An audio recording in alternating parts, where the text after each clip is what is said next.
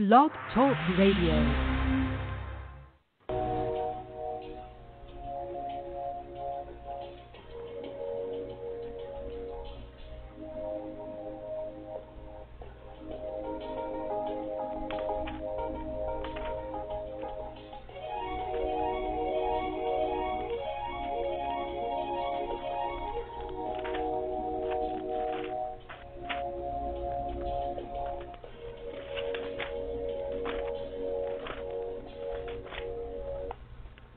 Well, hello and welcome to True Crimes Podcasts.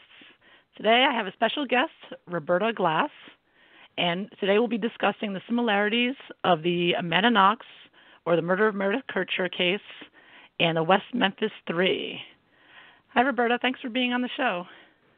Thanks for calling it the Meredith Kercher case, because I think it's really important that we say before we start this that despite what Amanda Knox's PR would like you to believe, this is really, we wouldn't know Amanda Knox's name if it weren't for the fact that she murdered Meredith Kercher, who was a beautiful, funny, bright woman. And yes. Damien Echols, we wouldn't know of him if he had not murdered Michael Moore, Chris Byers, and Stevie Branch. So I think it's just important that we remember the victims. Yes. And that's the main reason that I think many of us have got involved. And actually, I have a small audio clip. Do you mind if I play it from Gary Meece from the Ed Opperman show? Because he also explains how he got into it. He wrote a book about West Memphis 3 titled Blood on Black. So I thought it was related to this. I think you will too. So here we go. It's not all this information. It really, what prompted me to start writing these books was a letter that some of the parents wrote to the Academy of Motion Picture Arts and Sciences about the nomination of Paradise Lost films for Oscars. And I read those letters, and I just felt, as much as I could possibly feel what those parents felt, because I can't be them, I felt something of what they feel, and how it's not just anger. It's this deep, continuing frustration over 20 years' time of the truth being denied, and in many cases, the truth being turned around on them, and the parents becoming the so-called suspects, and the constant suspicions and the constant lies that are thrown out. And then I turn around and I see Damien Echols on Larry King, and he's throwing out lies right and left, and Larry King just sops it all up like, oh, yeah, thank you, Damien. That's great. So he was talking about, I hope he doesn't mind I use a clip from that, because I felt that I totally related to that you're watching these poor victims' families being just forgotten and abused by... Yeah, I read one of the letters that he's talking about from Todd Moore, and it is a really powerful piece of writing where he asked the Academy not to give the West Memphis 3 documentary an Oscar, and it's really a powerful piece of writing. He's absolutely right. And I often hear that people who are critics or non-supporters of the West Memphis 3 or Amanda Knox are guilters, and that we just want to be right. I think we certainly feel like we're right, but I don't think that's really where I think we speak out of a sense of injustice.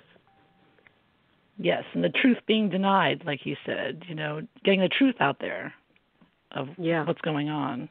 Yeah. So that's probably, maybe that can start off with, that's the first similarity, is that they both had documentaries made that were biased and misleading. And West Memphis had a few documentaries. They had like 3, right, so far? Yeah, and the last one produced by the twice convicted murderer himself, Damien Echols, west of Memphis. So, when did that one come out? Last year? Oh, no, that came out I always say a couple of years ago. I'm getting so old. After he was released, maybe 2012, maybe 2013. So a while ago. Yeah. All right. What was the title of that one? I don't know if I saw that one. That's not the Paradise Lost one. It's West of Memphis, I believe. And Peter Jackson also produced that gave a lot of money to put that together. It's really a slick piece of I guess what did someone call it's like the slick piece of work, It really is. I'll bet. But the Amanda Knox documentary, when I saw it on Netflix, I knew it was going to be, because it was from a supporter, I knew it would be from the viewpoint of Amanda Knox. But once I saw that opening shot of her feeding her cat, I was like, why do they do this in documentaries? Like, she's just like us.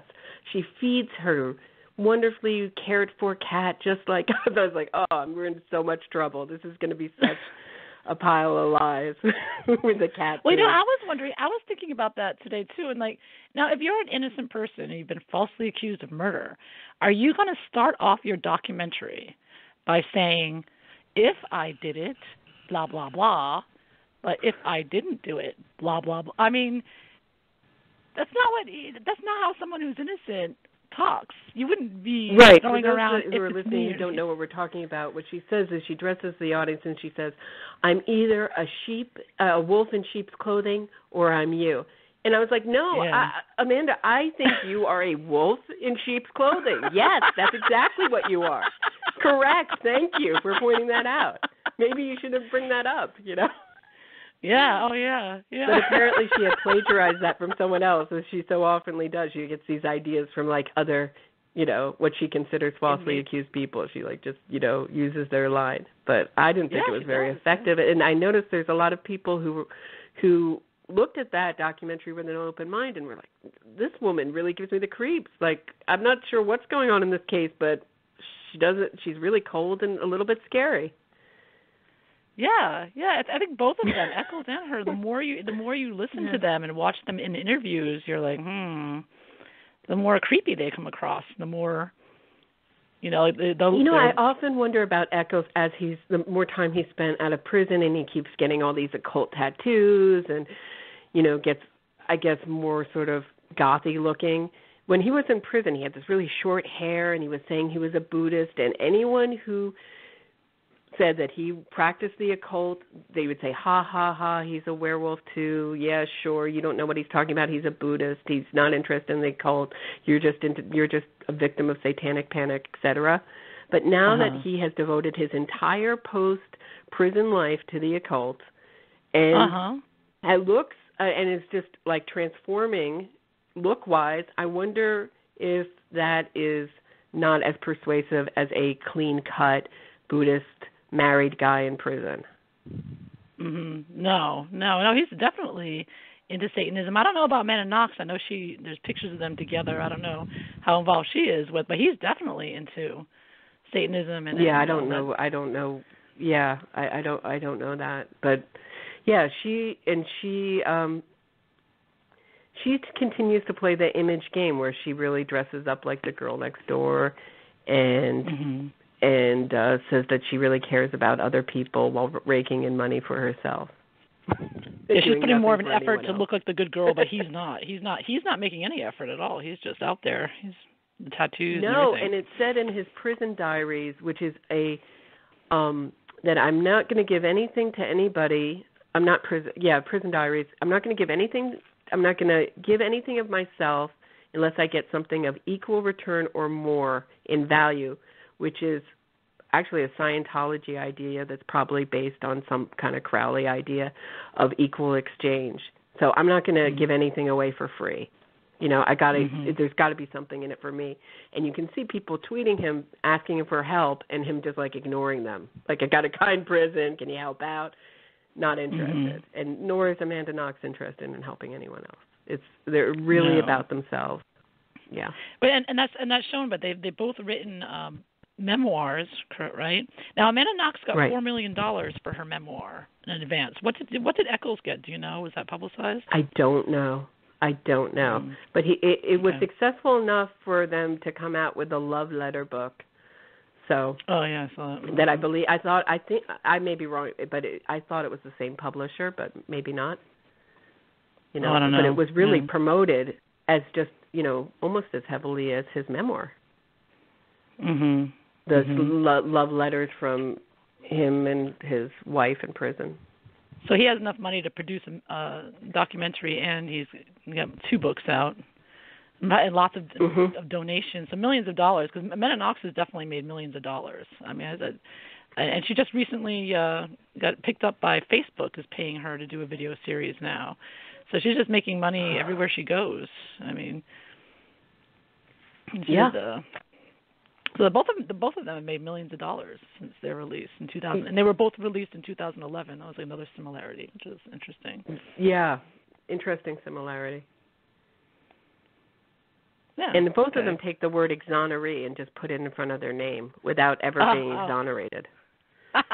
Which I thought you pointed out. It's such a great piece of PR. Just start saying it, and maybe other people will pick it up. And they argue. Their trolls will argue with you. Yeah, neither of them are exonerated. In fact, Amanda Knox was acquitted, and like I said, like O.J. and Casey Anthony, and she was convicted of criminal slander or calumnia. Right. And which she's never paid the money. Speaking of not doing anything for anyone else.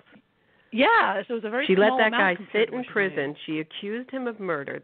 Her boss let him sit in prison for 2 weeks, and then won't pay him the damage money. As she rakes in more than, tons of money, with the blood of Meredith Kercher all over her hands, just continues on. Yep. It's unbelievable, isn't it? She gets away with it. I don't know how no one in the media, the mainstream media, has been completely biased in favor of these two from the beginning. Did you see her hand holding that Amanda Knox got, too? This yes, is a similarity. Good Morning Robin America. Roberts holding her hand and tilting her head. And Damien Echols on Morgan, what's his last name? Help me. Morgan. Piers Morgan? You know what I'm talking? No. Yeah, Piers Morgan. Saying, well, you look like a really nice guy. You don't look like a creepy occultist. Well, and then they cut to Damien Echols, who looks like a gaunt, creepy occultist. You don't look like someone who would murder 3 kids, looking like exactly like someone who would murder 3 kids, Exactly. Oh, my God. Ay. It makes you feel like an alien looking at this kind of PR work. You're like, am I human? Like, what world am I living in, Really, it's true. It's so obvious, and yet it continues on like they think they're fooling anyone. All right. So, anyways, so the documentaries, millions of dollars, not exonerated. What else do we have? I have. Oh, you know what? Another interesting thing. Oh, here we go. Attacking the victims' families. Both of them now, more so with the West Memphis 3, Damien Echols, trying to turn the blame onto the victim's family, and which they wanted to get 2 people. They tried to blame 2 of the fathers of 2 of the victims, right? Yeah, and he says he's almost 100% sure each time. First time when he Damien accused Echols? John Mark Byers, and the second time when he accused Hobbs, he's on film saying he's almost and Baldwin too, his co-defendant, saying that, or co-convicted really, that he's almost entirely sure that they're guilty, both of them. And Echols also gave the finger to the victim's family in court, and that has been used as sort of a picture of rebellion or coolness among young people. That drives me crazy too. Echols giving the finger to grieving parents. Oh, isn't that edgy and great? Oh my God. And Amanda Knox has said she wants to meet with the Kercher family. She wants to visit the grave of Meredith Kercher, and the family's asked her not to. And she persists saying, talking about Meredith Kercher after, against their wishes, and it's been really insensitive. But that kind of insensitivity is a kind of sadisticness, sadism that you see when you're falsely accusing people of murder and accusing grieving parents of murder. And so it's very similar kind of cruelty. Yes, it's common apparently with murderers. They like to harass the victim's family. They get some kind of pleasure in that. Well, didn't her Raphael Celestino, her I don't know what to call him. He was convicted. Her cohort in murder. Yeah. Didn't he visit Meredith's grave? Yes. He was taken there by one of their supporters there in the UK. And he was, without the family's knowledge or permission, he went to her grave, yeah. Awful. They are. They really awful, are. And awful. he bragged about it afterwards, yeah. Yeah. And both of them are sex she had a symbols, secret too. about it, Did you notice that? Oh, Amanda Knox, murderer, sex symbols. Young girls seem to just think Damien Echols is dreamy. It makes my stomach turn. And Amanda Knox, too, is kind of like a...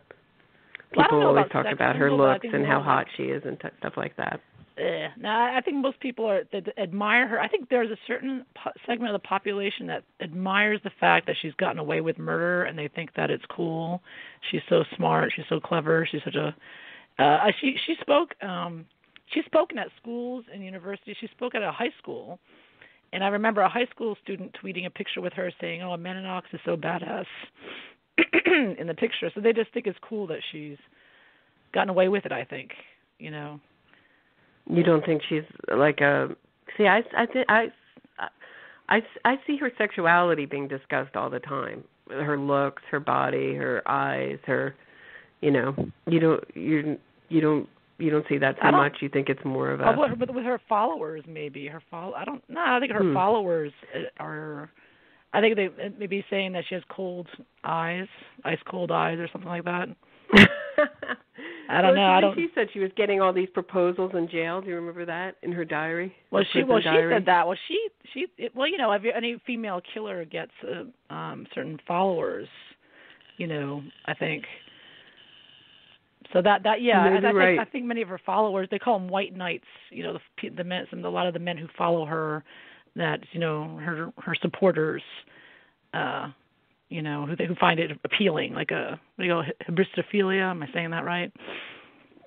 Yeah, that's usually a woman's condition. But yeah, I don't. Yeah. I think men have it too, though. I would think it as, but you may be right. It may be able to be applied to men too. Hybristophilia. Yeah, I think so. Yeah. Okay. How about the false confessions that weren't false confessions? Yeah, this is a great point. Both use the idea of misuse the term false confession in terms of their case. So Amanda Knox did not falsely confess. She falsely accused her boss of murder. An innocent person of murder. That's not a false confession under any definition. And with Jesse Misskelley in the West Memphis 3, he confessed multiple times after conviction. There's no criteria for multiple false confessions. Yes, you go to any sort of 7 times, right? project and say, I have someone who confessed multiple times, and then won't say, oh, that's a typical false confession situation. It's unheard of. Yeah. To even categorize that as a false confession, if you keep confessing over and over in different uncoerced environments, especially with the one where Jesse Misskelley confessed with his lawyer begging him not to. If anything, that's a false confession in reverse. He's being coerced the other way, not to confess. So I just think it's ridiculous. And also another similarity, too, is not only that, but their followers, their supporters will say later, oh, they were interrogated for hours and hours, and Amanda Knox is going around telling people that she was interrogated for 53 hours. And I heard with the Misskelley, they're trying to say it was 12 hours of interrogation, but it's all a lie. There is absolutely not true at all. Amanda Knox blamed Patrick in less than an hour. And she wasn't even supposed to be there. She was just supporting her boyfriend. And what I think is really funny about her false confession is that it started out with them getting her tea and snacks. You so often hear of that with brutal confessions that they start with cookies and tea. Crumb cake. Like, what are we talking about here? Before I torture you, you hungry? I just want to make sure I torture you on a full stomach. Unbelievable. And they get away with turning their followers, and they just lie and lie, the great lie theory or the big lie theory.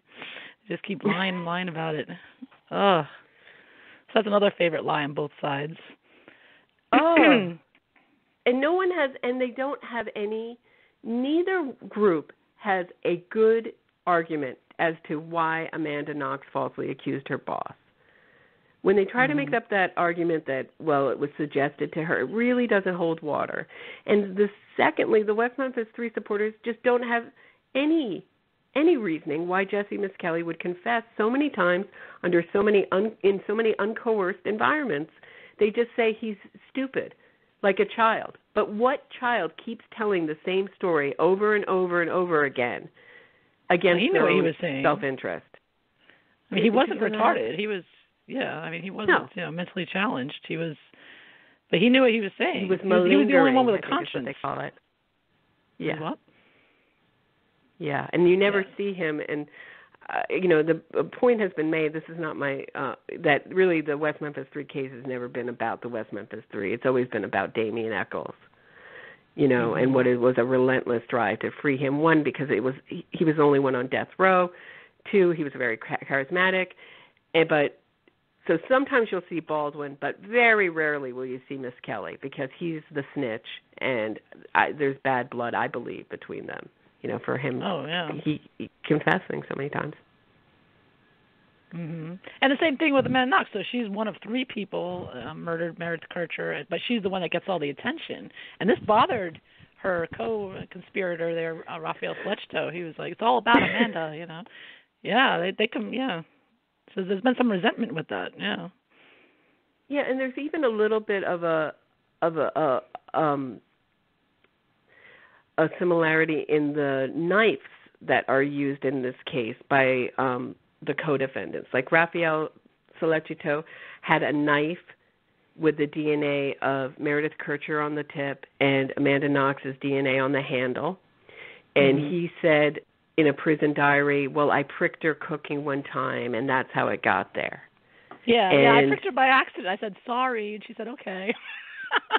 And supporters don't have any reason except he went crazy in jail and wrote that. That's their excuse. Seriously. No. Baldwin has changing stories for whether he owned that knife, how it got in the lake behind his house, and whether it was that the knife story changes all the time too. So those are also a similarity. That and they collected knives. Raphael Fletchtoe had a collection of knives, and so did Echols and Baldwin, right? Yes, but also both of them had very strange, creepy. I mean, Damien Echols, this is after prison, had creepy online posts where he'd put up a really creepy painting of some dismembered person and say it's breathtaking. And Amanda Knox put up a picture of herself behind a kind of machine gun type thing, saying the Nazi, titled it "The Nazi Within." So that was her, creepy online social media presence. Yeah, and she made up her own. The Foxy Noxy name that she had was on her MySpace account. It was her nickname that she had for herself. Yeah, but that was just about soccer, and how dare you slut shame her? That's the argument by her supporters, right? How dare you? How dare you slut shame? Okay, so she claims to have been slut shamed by the Italians. So Echols claims that he was satanic panicked by his town. So they both have this, we're being mistreated and treated like outsiders theme going on. When they asked Damien Echols who they thought did the crime, he said Satanists. And Amanda Knox gave herself that own thing and was sleeping around like with a person she just met on a train. So she even admits herself she was sexually free. And then when people accurately identify her behavior as, sexually, I don't know, well, she says in her memoir she was on a campaign. I don't know she says that's the kind way to put it. She put in her memoir she was on a campaign of casual sex. Yeah. Yeah. Yeah. Yep. So it's like, and then Echols wrote a piece saying I was persecuted for my love and knowledge of Crowley, which he denied when he was on trial. So which is it? Which he denied on the stand, which he now admits to perjury. So which is it? Like they have to have it every which way, and that's the thing for anybody who's just like starting to follow true crime. a good rule of thumb is when there's so many inconsistencies, you know what I mean, in a case from one side, you have to think that side is lying. Mm-hmm. You can't have it both ways. You know what I mean? Mm-hmm. Mm-hmm. Exactly. That's actually another thing. There are inconsistent alibis. That's another great point. Can we talk about Amanda? Yeah. They were both spotted at the night of the crime. Yes. Amanda Knox was spotted by Antonio. Do you know how to pronounce his last name? Carolto? Yeah. Carolto. Who was a heroin addict, who was a homeless heroin addict. And it was so funny because they said, oh, he was out of his mind on drugs. And the man himself was like, look, heroin's not a hallucinogenic drug. I think I was in my right mind. I know what I saw. I saw you on the basketball courts the night of the crime. And he was deemed a credible witness.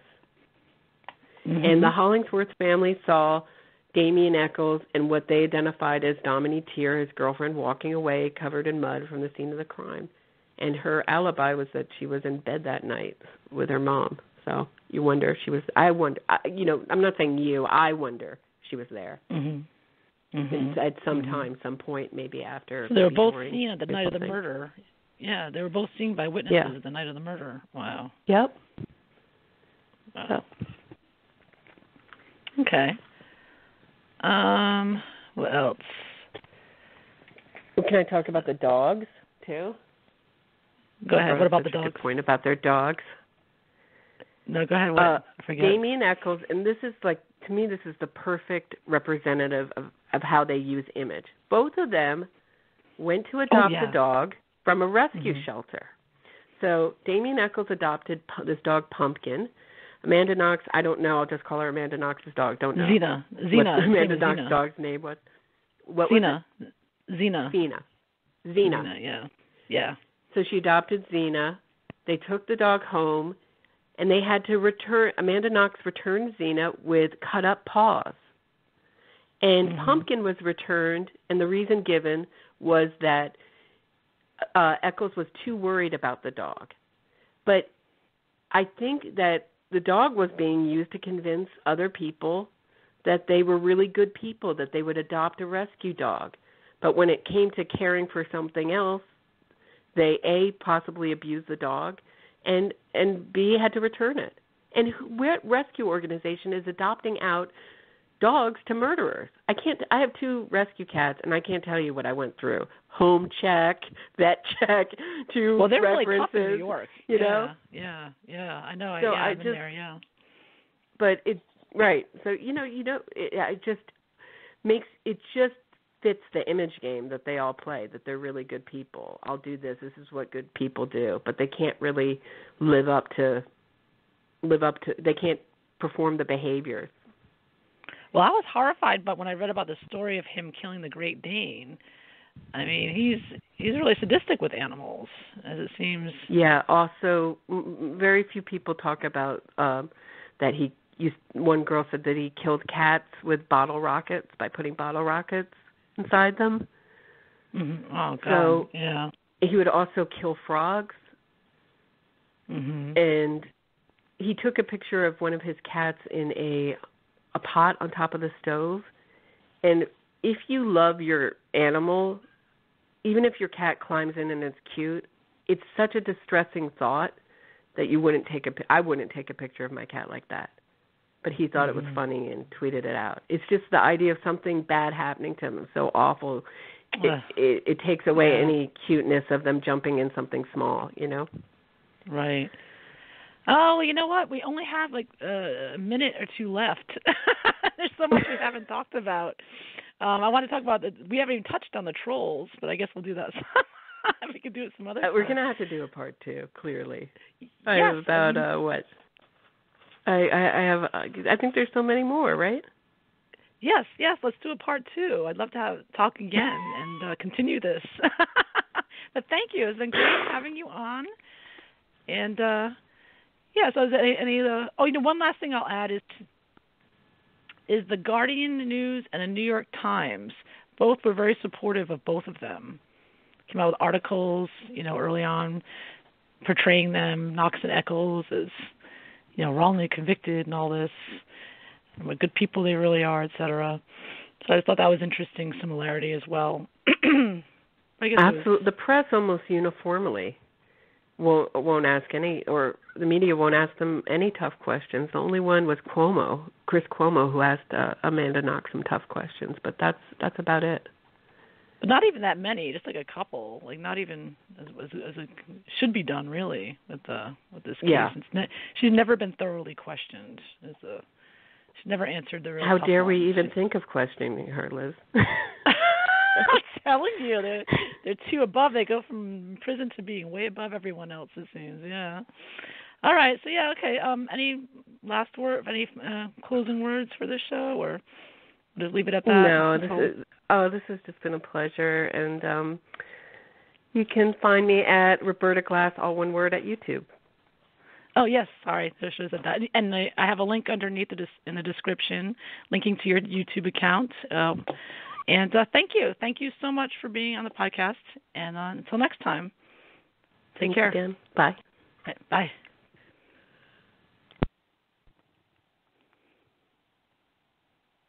Where's it going? Catch you like the knife that you use. Oh shit, I better admit before I could use. My goal is to hear you confess, please believe that this song will be.